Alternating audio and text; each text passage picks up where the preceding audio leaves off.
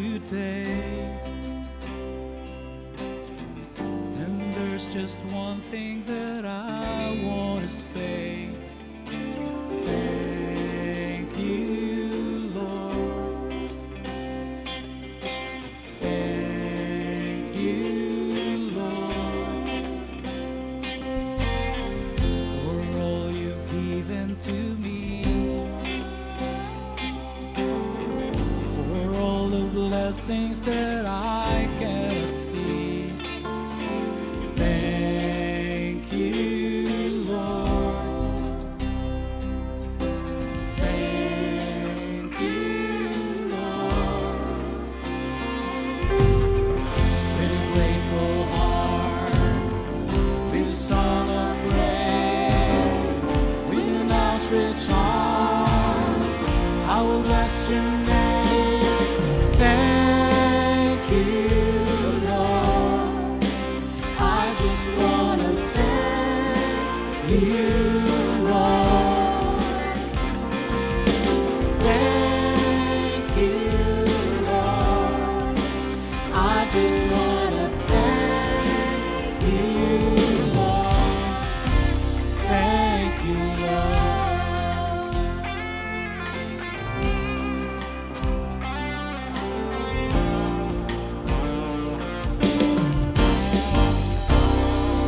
For all you've done in my life, you took my darkness and gave me your light. Thank you, Lord. Thank you, Lord. You took my sin and my shame. You took my sickness and healed all my pain. Thank you, Lord. Thank you, Lord. With a grateful heart, with a song of praise, with an outstretched arm, I will bless your name. Thank you, Lord. I just want to thank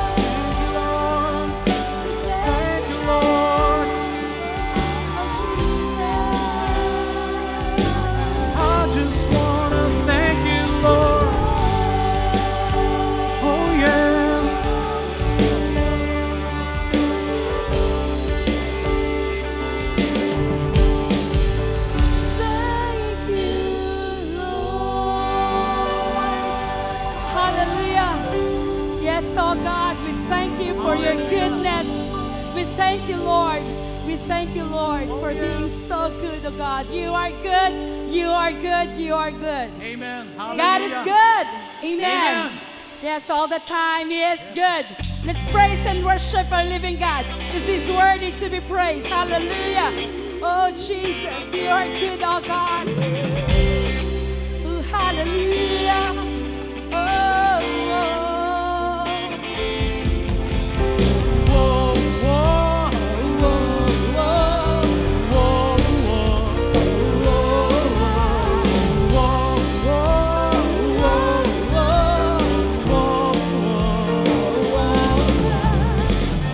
You are good and Your mercy endureth forever.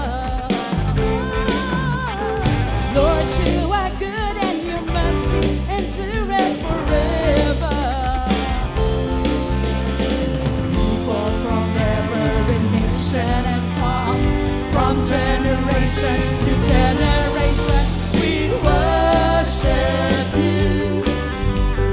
Hallelujah, hallelujah, we worship You for who You are. We worship You. Hallelujah, hallelujah, we worship You for who You are. You are good.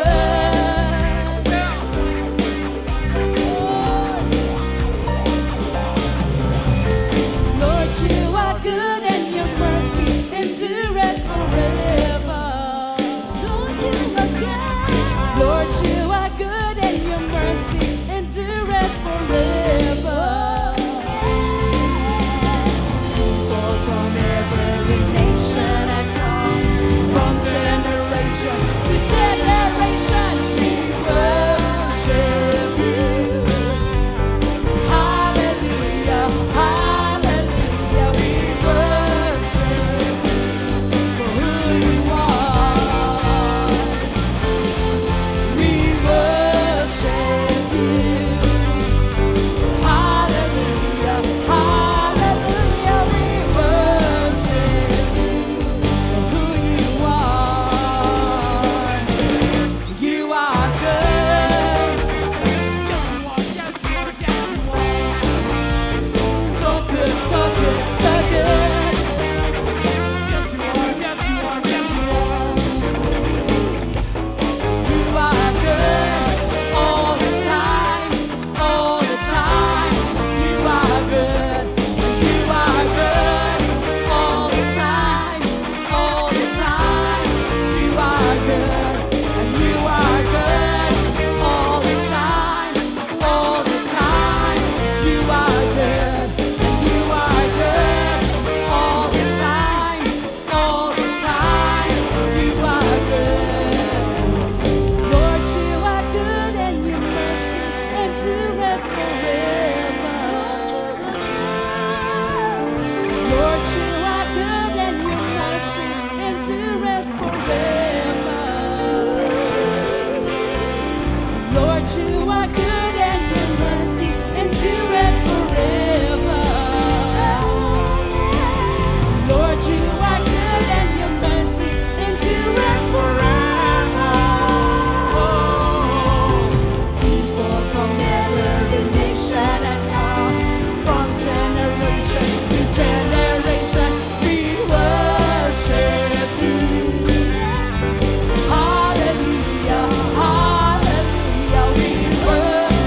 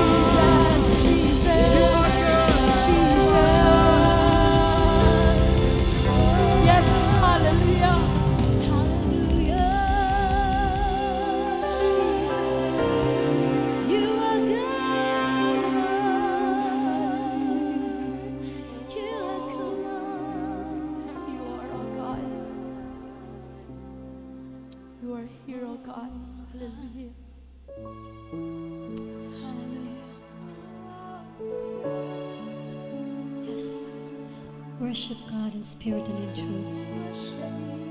Oh, worship you, Lord. Worship you, Lord. Hallelujah.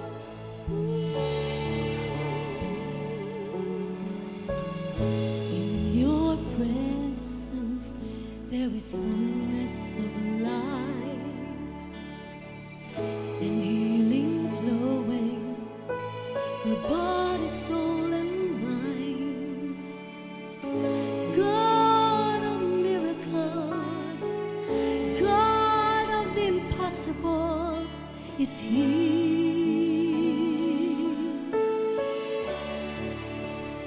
God is here.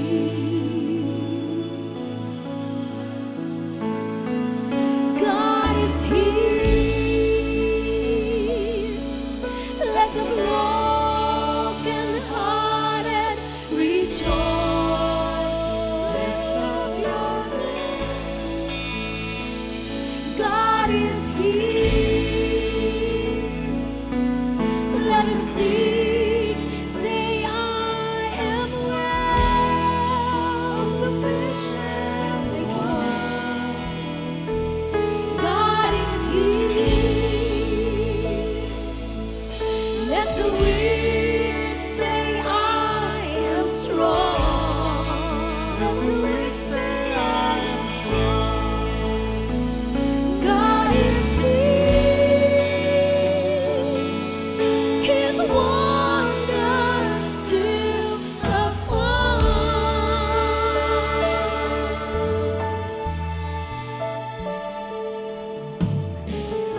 In your presence there is perfect peace. In the stillness I behold your deity. God of wonders, God of power is here.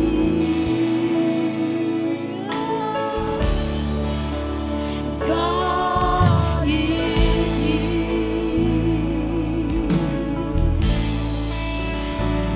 God is here. Let the broken hearted rejoice. Lift up your head. God is here. Let us see. Say, I am well sufficient. God is here. Let the weak say, I am strong. Let the weak say, I am strong. God is here. His wonders to perform.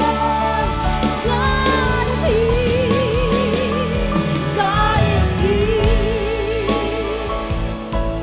Let the broken hearted rejoice. Lift up your head. God is here. Let us see. Say, I am well sufficient. God is here. Let the weak say, I am strong. Let the weak say, I am strong. God is here. His wonders to perform. Oh, His wonders. Yes, His wonders. His wonders to perform. Oh, His wonders. Yes, His wonders. His wonders to perform. Oh, His wonders. Yes, His wonders. His wonders to perform. Oh, His wonders. Yes, His wonders.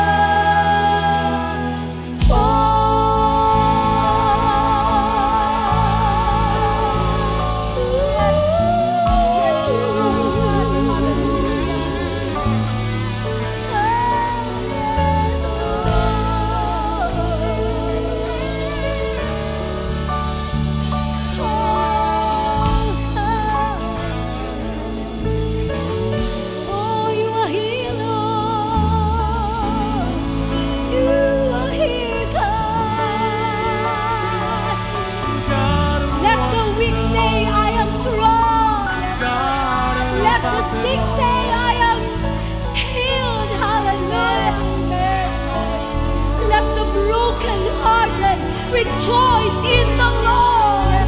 Hallelujah. Oh, because you are a reason for living, oh God. You are the reason of our being, oh God. Nothing to be afraid of. Your wonders to perform in our lives, oh God. And we claim it, Father.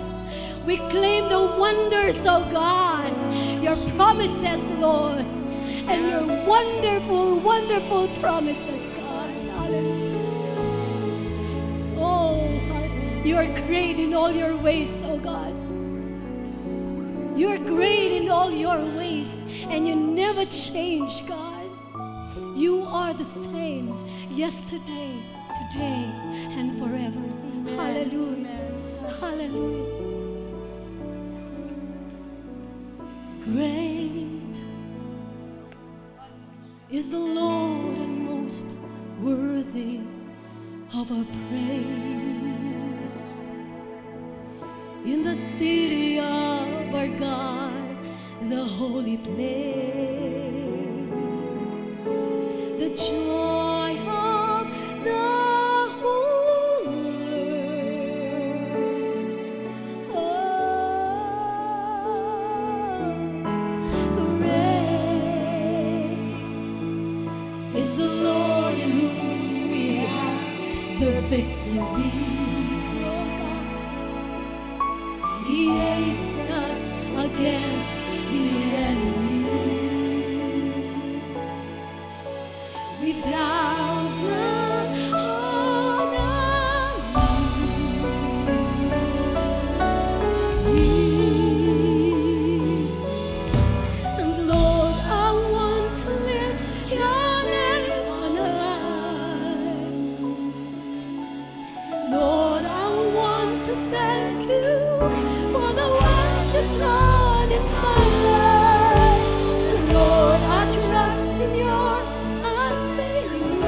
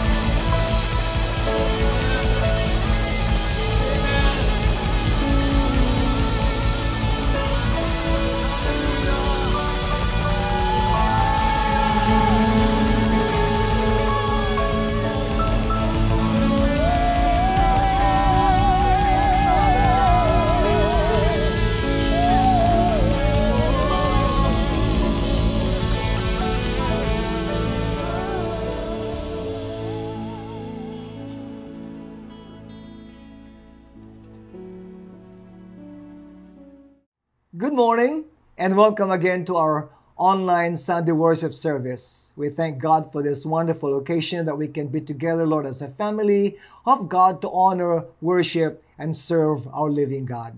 Now let's commit this service to the Lord in prayer.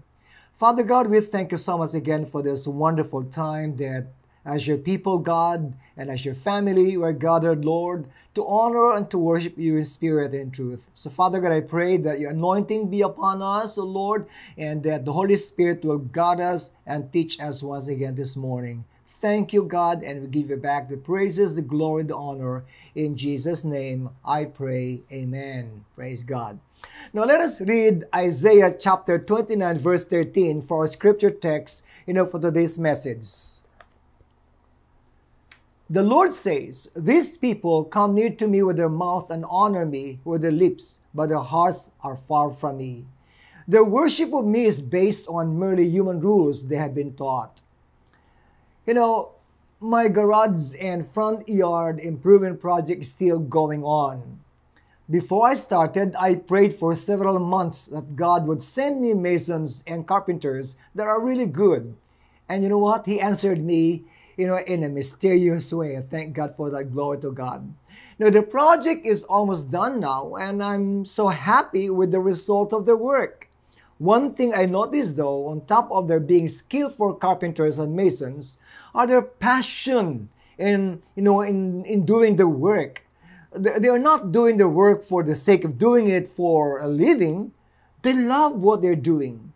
They joke and laugh around all the time while their hands are busy with what they're working on.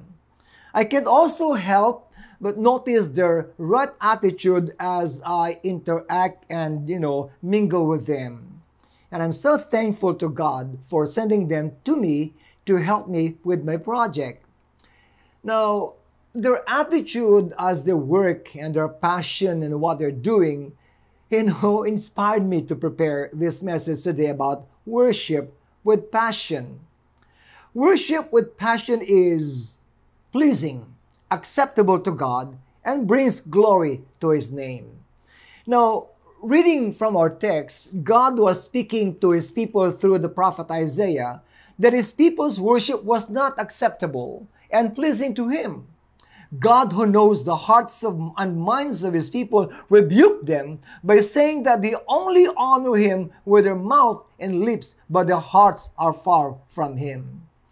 Their worship is based merely on human rules they have been taught. They become so legalistic and ritualistic, and they become plastic, We can be so accustomed to ceremonial approach to worship that it becomes mechanical without the heart to worship, without passion, to worship God. And this is what God said, to the Israelites, "Your hearts are far from me." You see, in true worship, God is not just, concerned about the quality of our voice or, the genre of the songs we sing or whatever, but the condition of the heart. Right? It is, a heart worship. The definition of worship is faulty. Therefore, worship is also, the expression for worship is also faulty. As a pastor, I'm praying and desiring that we will all grow in the area of expressing worship to God with passion. A kind of worship that pleases God. To be a true worshiper that the Father is seeking nowadays. Now, expressing heartfelt worship, amen. I believe that for us to have a heartfelt worship, we need to have a clear, and biblical definition of worship in our minds. Because how you personally define worship will influence the way you worship, right? How worship is defined comes from, of course, different sources. Like, for example, you have your own personal definition. Perhaps your personal definition of worship is, defined by religious tradition. For example, the Samaritan woman, she said that their ancestors taught them to worship in a particular or designated place, and no other place is acceptable as a place of worship. Again, the Pharisees and other religious groups during the time of Christ defined worship based on their religious laws. You cannot worship outside, what they believe is the law. And it can also be defined by your own faulty interpretation of the Bible. Some Christians believe that you can worship anywhere and anytime without the need to go to church. Therefore, the church to them is irrelevant. It is true that you can worship God anywhere and anytime, but to me, that is only half truth. Because from the Old Testament and the New Testament, you will find that they have designated places of worship and designated time to congregate, for worship. First, they have the tabernacle, right, in the Old Testament. Then the temple. And in the New Testament, after the birth of the church in the book of Acts, they go from house to worship.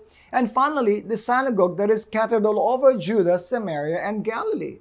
This is a place where the Jews congregate to worship and hear God's word. In fact, we read in Hebrews chapter 10, verse 25, we are encouraged there not to give up meeting together as some are in the habit of doing. In fact, all the more because we know that the day is approaching.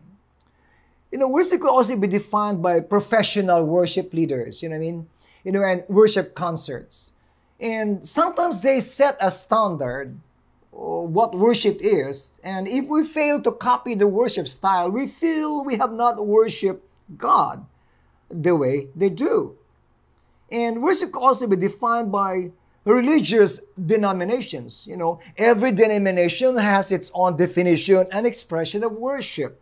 But I believe that no denomination can claim that their worship or the worship style of worship is the universal standard for worship, right? And furthermore, it can also be defined by your personality and personal taste. And one of the problem with this personality-based worship is that it becomes self-centered. I will worship God the way I like to worship God. It is more of the flesh and not of the spirit. I believe we cannot have one standard definition of worship, but studying the etymology of the word worship from its original language can give us a uniform meaning, implication, intention, and understanding of the essence of worship. Now, the word etymology is the study of individual word, discovering its original meaning and intention from its original language. Now, the New Testament is written, in Greek language, right? And the word worship in Greek language is, called proskuneo. And the word literally means to kiss toward. It is use of the ancient tradition of a person kissing the hand of a superior. A person would bow the head and kiss the hand of one who was superior to him. It was also used in the sense of bowing down or prostrating oneself. A person would bow down before superior with a sense of honor, respect, or reverence and homage. And the person who does proskuneo understands, from the heart this concept. Therefore, when we worship God, we must come before Him with His image in mind. And it simply means that we have humbled ourselves and give glory, honor, reverence, or respect and homage to God. It means that we recognize His vastly superior standing and we humble ourselves before Him and give glory to God. Amen. Now, in English grammar, the word worship is both a noun and a verb. As a noun, you may have the definition of the word. As a verb, you have the action of the word. Therefore, to be a true worshiper, your right definition of worship must be acted upon. And worship is not only to be properly defined, but also properly expressed, acted upon individually and corporately. For one to have a proper definition of, and proper expression of worship, one must be born again. I think I aim for that. One must be born again. You cannot be a true worshiper unless you're born again. You cannot have a proper definition and expression of worship unless you are born again. And Jesus said in John 3 verse 3, "Verily, verily, I say unto you, except a man be born again, he cannot see the kingdom of God." Now, the prerequisite to be a subject in the kingdom of God is to be born again, right?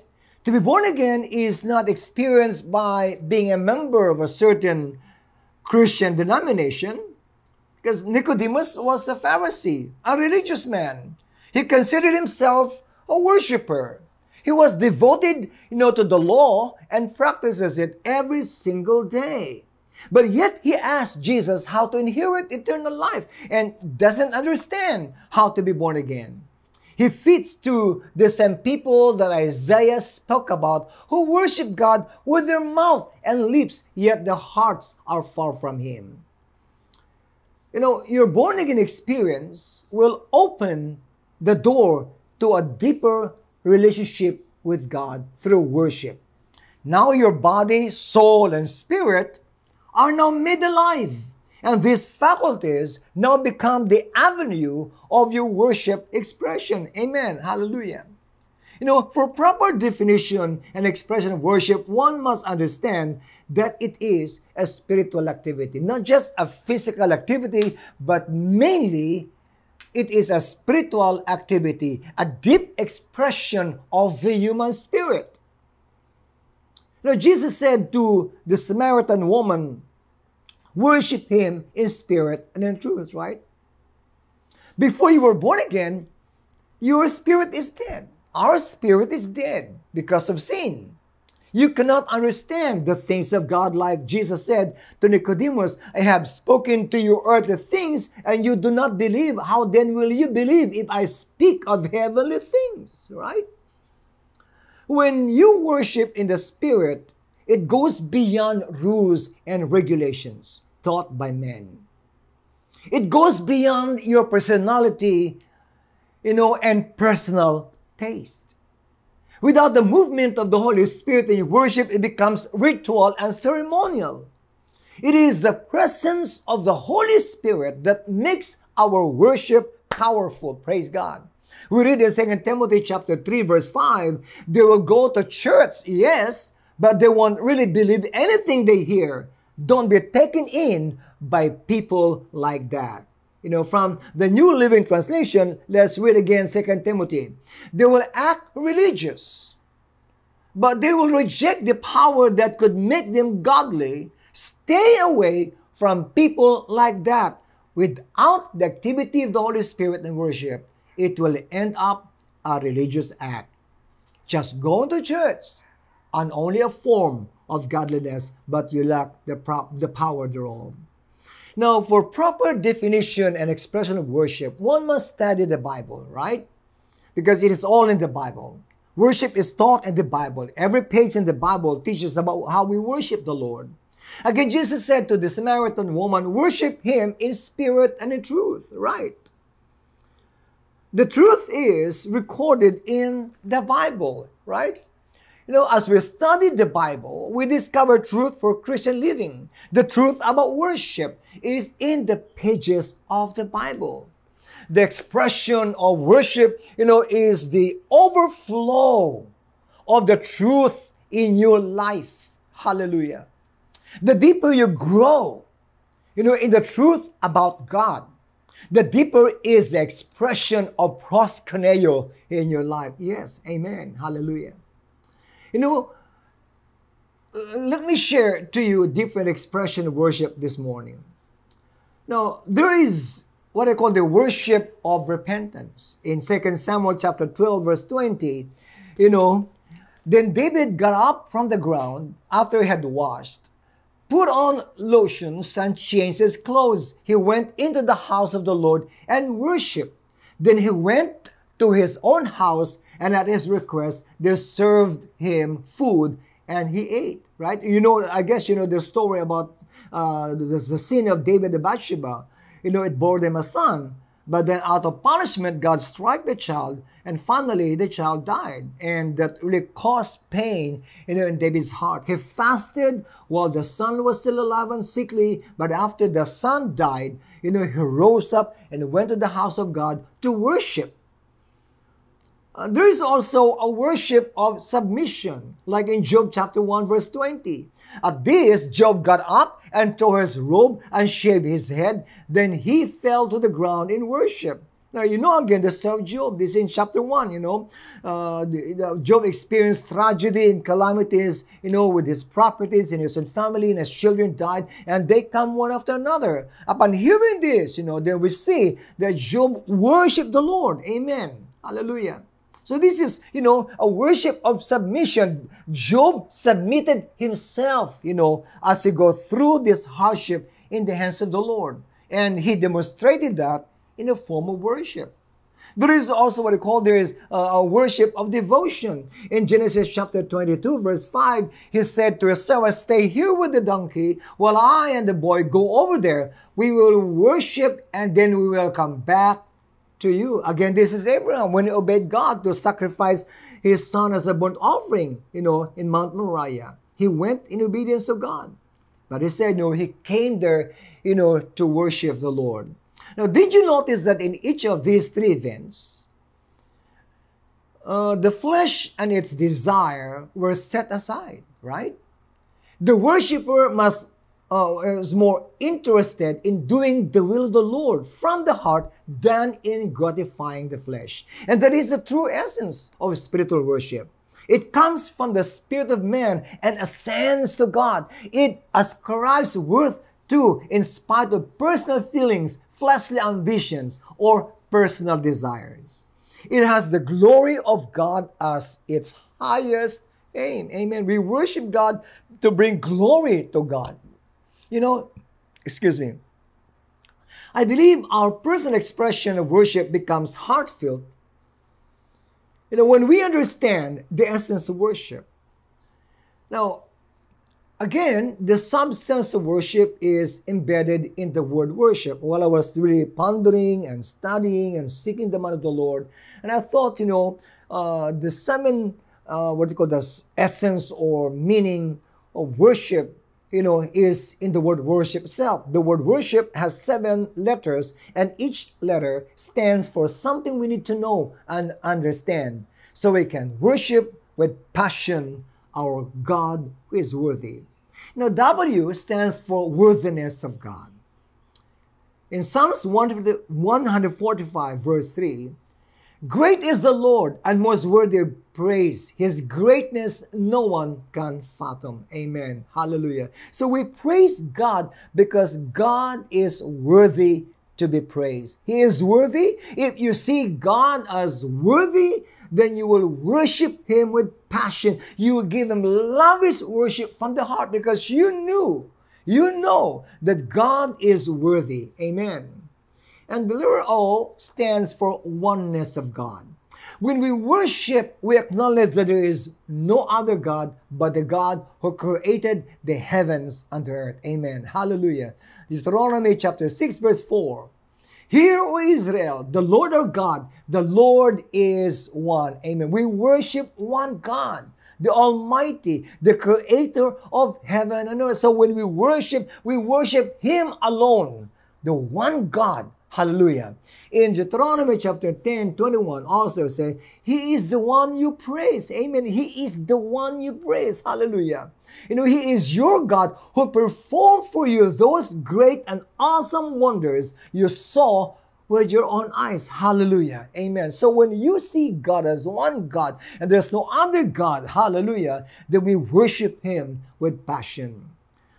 The R stands for reality of God. Now, when we worship God, we acknowledge, His reality. God is real. Amen. No doubt God exists. He exists. Our worship is not in vain because God is receiving our adoration. Hallelujah. Praise God.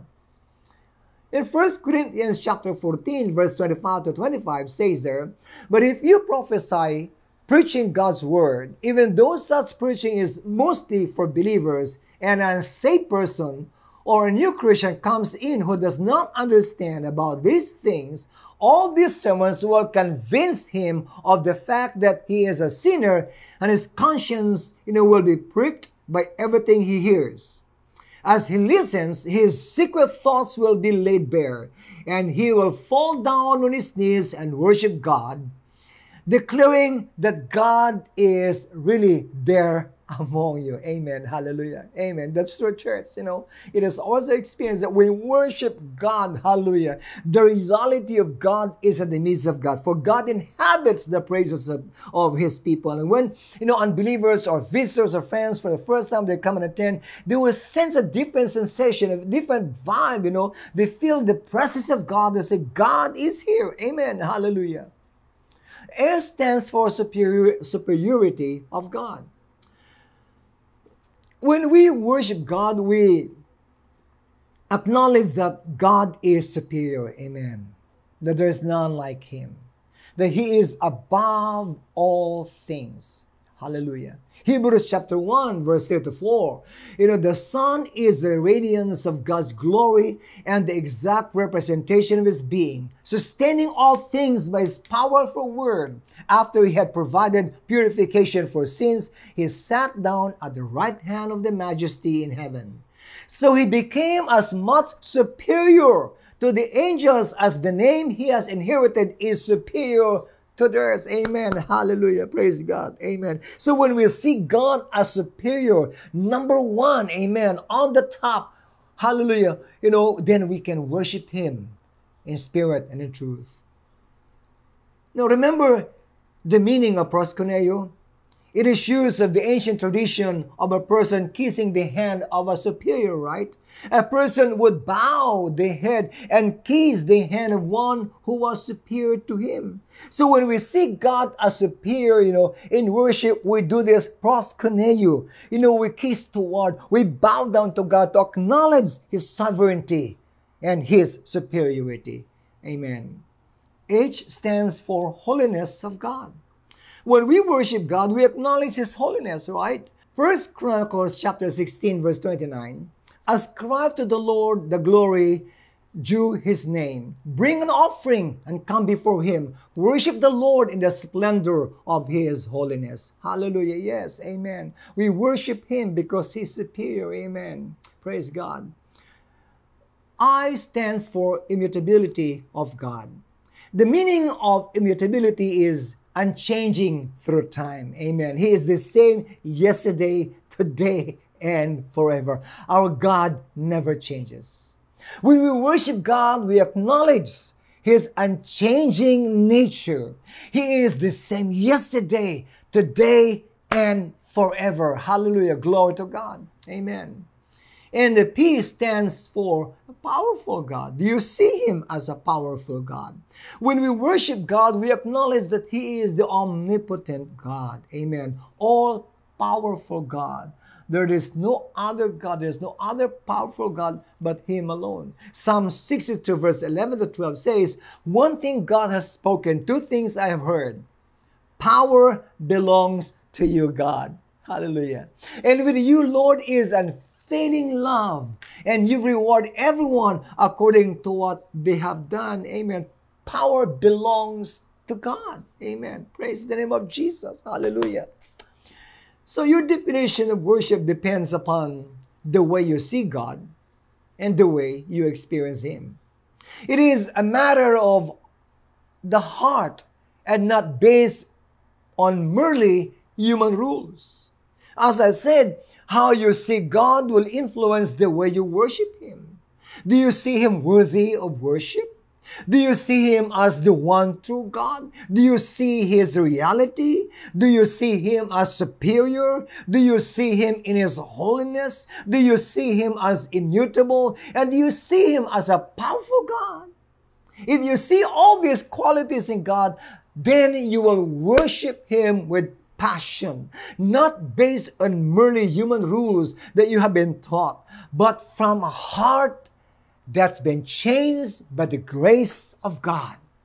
Hallelujah. From a heart that experienced who God is. And you know what, church? If we worship God with passion, and if God is pleased, and if God is glorified, then in the response to worship, God promised in Exodus chapter 23 to 5 this is, I want you, church, to take note of this. Hallelujah. This is powerful. Worship the Lord your God, and His blessing will be on your food and water.